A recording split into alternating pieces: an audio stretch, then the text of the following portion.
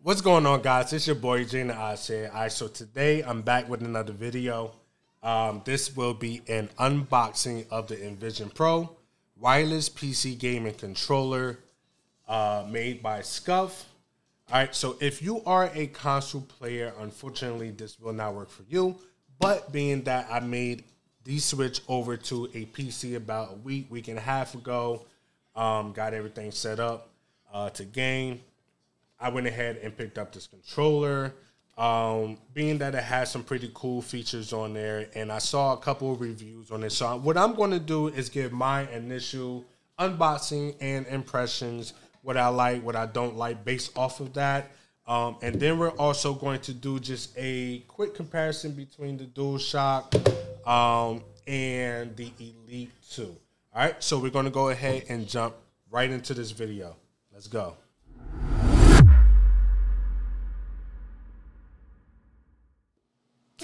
All right, so as you guys can see, I've already gone ahead and taken it out the box. On the back, they have Change Your Game.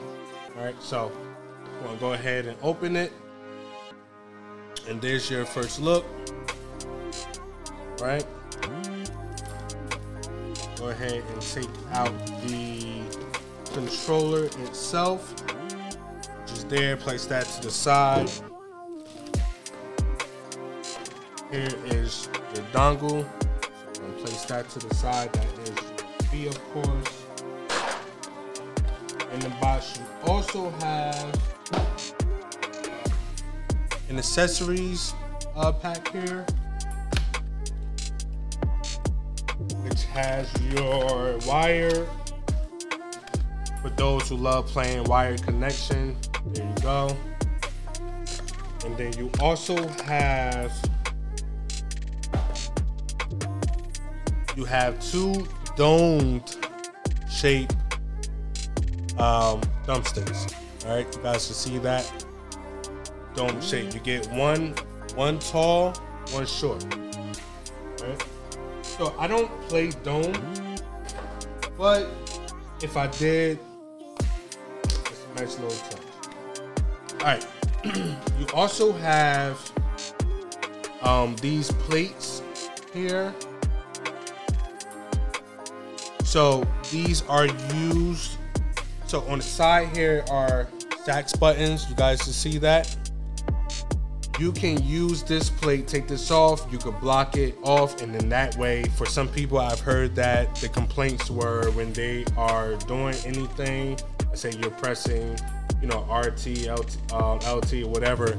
You make a mistake and press this button here, but you can use these to block it off if you have no use for it. Or if you find that annoying. For me, I'm going to try to put those to use. I have some ideas on how I want to set up the controller, so I may not be using these, but we will see.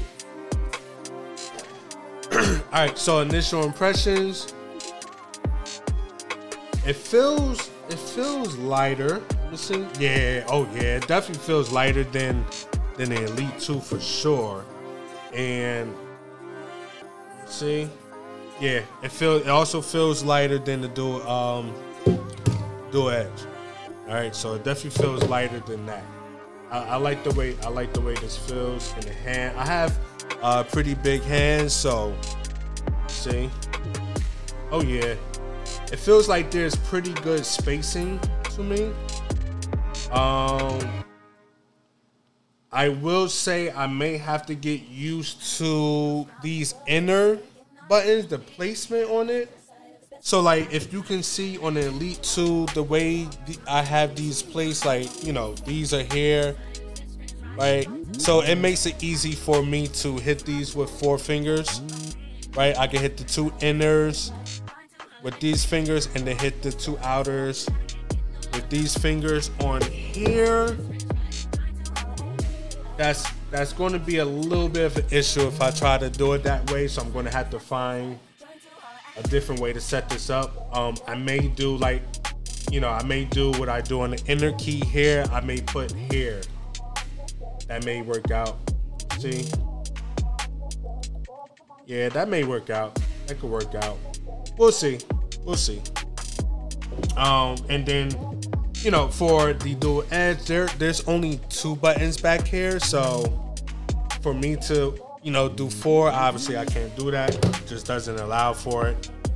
But yeah, so getting back to the controller, what I'm going to do is switch over to Scuf's website, and then we're going to go over the controller based off of what we see on their website. Right. So we are here on Scuf's website. First thing we see is remappable paddles. All right, so they're talking about the paddles here on the back, something that I was just showing you guys, and the click. So the ones down here don't have that. The ones down on the bottom, if you can hear, it don't have that mousy click, but the inner ones, if you can hear, it has that mousy click. So these are our remappable paddles. So the side buttons, the side sax buttons. All right, so this is what they are. And they also have that mousy type click going on. All right. Now, if you're, you know, let's say I'm holding the controller like this, it seems pretty easy for me to click the sax button by this portion of my finger. May not be the same for everybody because, again, I have pretty big fingers, but I'm clicking that side button here, and then I'm right back here. All right. So those are your side sax buttons. Adjustable instant triggers. All right, so they're talking about the triggers here. So if you can see, if I'm playing like a racing game, something like that, triggers all the way in, right? You want to make sure that those are fully actuating, go all the way down.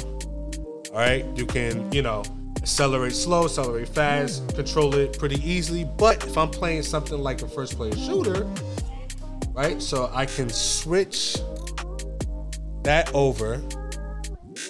So now I switch it over all the way. And now, yes, now we have a mouse-like click. Guys, hear that? Now we had that mouse-like click. One thing I will say that I'm already noticing is I like the shape of the triggers. Like, y'all see the shape? I love that shape. Like, it's not easy for my fingers to slip off of that at all. Let's say, so for the Elite 2, I also do like the shape. But because of, I don't know, because of, I guess, how it's shaped and the texture that's there, if you are pressing a little bit too hard, you're a little bit too excited, your finger can slip off of this. It has happened to me. It's not often at all, but it has happened. And you can automatically tell with the dual edge. I mean, it's so small, right? So, I mean, slipping off something like that can be pretty easy. Again, it's not a common thing, but the shape, these are longer, all right? And then they go up a little bit more, all right? So I like that. All right, so those are the adjustable triggers. Next, we have the mechanical switches. And again, like we're saying, right? So you have the mechanical switches. So that's like that mousy type click that's going on there. Corsair slipstream wireless technology. So we have our dongle. Now, apparently, the input delay, whether you're doing wired or wireless, on this controller is very, very low. All right, so they're saying that it doesn't really matter if you do wired or wireless. Now, of course, we all know that the most stable, the most low latency is always wired. I myself like to play wireless. I don't really like a whole lot of wires going on when I'm playing, right? That's just me. I like wireless headsets. I like wireless controllers. That's just a me thing. So a lot of people are the same, but there are other people who like wired headsets, wired controllers, wired earbuds, whatever, right? So that's just not me, right? So That's the dongle there. And then we have the performance grips, which are right here. All right, so they call these the non-slip performance grips. So if you are holding the controller, it should be a lot easier for you to keep that controller nice and steady in your hand based off of having the performance grips on there. Mind you, this is the Pro. All right, so if you are looking to get just the Envision, then they don't have this on here, and we'll get into that when we do the comparison, but these are not included on the regular Envision. All right, so here's the big thing, right? Here's the thing that sets this controller apart from any other controller that I've ever played on, and that's gonna be these right here, all right? These G keys. All right, so these keys on the bottom here can be programmed to do just about anything you want on PC. All right, all you got to do is set it up in the program. We'll go over the program a little bit later. But these can, let's just say if you want to mute chat, mute yourself, mute the game. If you are a streamer like myself, I just got into streaming about a good 2-3 months ago. If you want to stream and you have scenes set up, right? You got a scene to start, you got a scene to end, you got a scene for intermission. You can set it up all right here, right? So you're playing a game, you want to go intermission, you need to eat, you need to do whatever you got to do. Boom, click of a button, it goes into intermission, and you don't even got to pick up the mouse, right? So that's something right there that is going to set this controller apart from me. And I'm pretty sure anybody else who looks to get this controller, right? So that's there on their website. The price, the starting price for the Envision, briefly talked about it. The Envision starts at $129.99. Let's just say, let me see, let's press shop. Right, so the Envision Pro is $179.99. All right, so that's the price difference there. All right, so we're gonna go back. Here's our comparison here. So we see that the Envision Pro has the Corsair slipstring technology, which provides ultra fast wireless connectivity. So they're talking about that dongle that I showed you guys. All right. The Envision is only wired, so it does not have the wireless technology. All right. You do only have standard full pull triggers, right? So if you get the regular Envision, this right here, it's all you're going to be able to do, right? So you're only going to be able to actuate this all the way down, right? For us Pro controller users, we have the option to have that rapid trigger, mouse light trigger, mouse light click there, right? So as you see here, we can switch between your full pull triggers and instant mouse click triggers, all right? And that's for the Pro. So you do have the mechanical buttons as you have on the Pro. You have the side sax buttons as well on the regular controller, as you do also have it on the Pro controller, of course. Both can be used with the IQ software. Okay. You have 5G keys on board for both controllers. So again, if the mouse light triggers aren't very important for you, the grip, it's not that important for you, wireless isn't that important for you, then hey, look, go for the Envision. It's only $129, right? Great price. Versus the Pro, which is $179. Okay, and then of course, like we already said, they have the high performance grip, which adds the comfort and durability, right? So that's the basic unboxing and first initial impressions. Like I said, I do love the way this is sitting in the hand. I feel like I have a little more space, honestly, than the Elite 2 controller, which is pretty interesting. But one gripe I can already tell immediately is going to be the way these inner paddles are placed. That's going to take some time getting used to. I'm pretty sure I get used to it pretty quickly, but hey. All right, so now over to the tech specs and our compatibility. Again, it's only for PC utilizing Windows 10 or 11. This is not compatible with Mac or iOS. All right, the weight is going to be 241 to 285 grams. Envision, we already talked about, is going to be wired. The Envision Pro have both options of the wireless and wired connectivity. Dimensions are here. Your ports are USB-C, and there is a 3.5 millimeter audio jack, which is pretty dope. Your thumbstick layout is symmetrical, which is going to be the same thumbstick layout as your dual edge, right? Same thumbstick layout. I happen to always have played Call of Duty on the Elite 2 or, you know, regular Xbox controllers, and it has that asymmetrical setup there.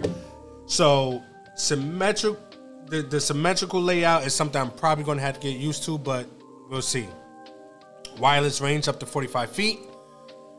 Not sure why you would need that many feet, but it's there if you need it. Warranty, this is something that a lot of companies had an issue with, right? We went from weeks to months to now we're up to a year on most companies. Controller, major company controller warranty, which is great. That is the initial unboxing and our overview of the controller. Now we're going to go ahead and switch over to the IQ software. All right, guys, so we are now in the IQ software.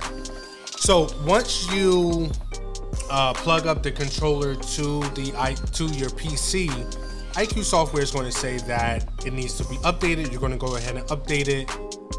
You're then going to restart your computer. Once you pull back up the IQ software after your computer has been restarted, you are then going to update the firmware on the controller. Very important. Please do not skip updating the firmware on the controller. All right. Once you're in, you're going to see that I have the Scuf Envision Pro. You're going to see mappings and hardware mappings. These are two totally separate things, all right? And we'll get in a little bit into that later.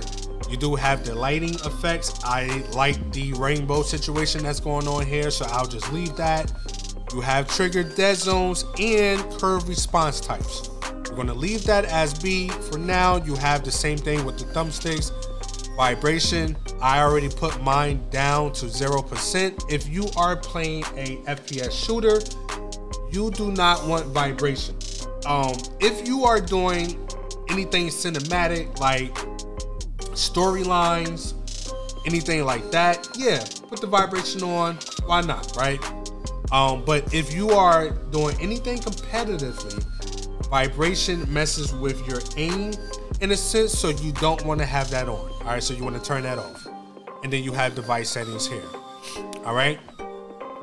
You have presets here down in the bottom left corner. So they do have to where you can set this up based off of what they have set up here, or you could do custom. We are going to do custom, right? So I've quickly gone ahead and set up a few actions here. And so we're going to go through them and I'm going to show you how to set up one yourself. All right. It's real simple and easy for me. I have heard that some people have had trouble with learning how to set up, right? Or remap. I mean, listen, anybody with a little bit of brains can figure this out pretty quickly. I mean, I figured this out like that. And this is my first time ever opening up this application, okay? So here's how I have my setup. My lower paddles, I have my right lower paddle A so that I could jump while shooting or get up from a prone position. I have B, right? Of course, jumping out of plane A, open up and parachute A, right? B, I have so that I can prone or go down to a drop shot. I have up on the D-pad, set to the inner paddle here. If I'm shooting someone, it's easy for me to ping them at the same time. But what I've also done is set my right SATS key to up on the D-pad as well. Now, I did that because I want to see if it's better for me to, when I'm shooting, to squeeze the controller and press that SATS key at the same time and ping that person while I'm shooting, or if it's just, you know, if I could get used to that in the paddle there. We did speak about the differences between the Elite 2 in the paddle, how it extends outward. The Envision Pro, it does not extend outward, so that's something I have to get used to. I also have a macro set here. Now, macros, all right? So if you look on the screen, you can see that I have this macro set here. It tells you when you and I'm gonna show you, right? So let's say I go to map something new and I go to macro. It tells you press the record button and start typing on your keyboard to record macro. Press stop when the macro is ready. All I did was set my dive to, I press record and I press this key here on the keyboard. This is the only key I pressed on the keyboard, this one right here, if you guys can see that. And everything else showed up on the screen. Now, I'm no genius, but I'm pretty sure that's just obviously the line of input that happens on the software side and allows that character to do whatever it is that you set, right? So we're gonna go ahead and get rid of that. Just so that you guys understand, the macro here is set to that key, which, let's open up Call of Duty. And all right, so we have Call of Duty opened up here, right? We have our controller, okay?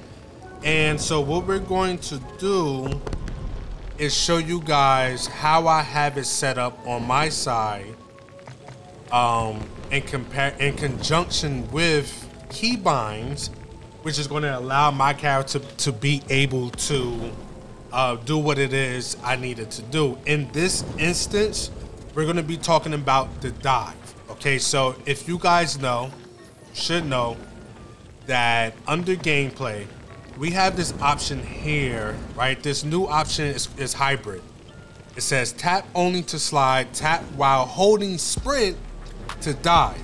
The reason why they did this is because if you had tap to slide or tap to dive, how we used to have it on, you will feel a little bit sluggish when you go to dive, right? Because that key, that B key, is responsible not only for your slide, but also for your dive. So in order for it to dive, it has to wait and kind of figure out if you're holding the B key down to dive or if you're tapping it to slide. But well, now we have hybrid. And because of that, let me just back up. Because of that, people started to do slide only. So that you slide and then press A and come back up, or you slide, press B, come back up as quickly as possible to slide cancel. With this new hybrid setting, you're going to tap only to slide. So now our B key is only going to be to slide, right? Then we can tap while holding sprint, which would be LS, right? So we will hold this in and then press B, which is on our back paddle, to dive. However, we don't even want to do that. What we want to do, I'm going to show you guys, is go to keybinds. We're going to go down to movement advanced keybinds. I'm going to hit this. We're going to go down to dive, and then we're going to press this key, this bracket key, on our keyboard to set as a keybind. Okay, so now that's what you do in Call of Duty. Also, you want to make sure under gameplay, right next to keybinds, you have prone behavior set to go to. All right, you want to make sure that's set to go too. Okay. Now, in the IQ software, and the good thing, the thing I like about this software is everything is automatic.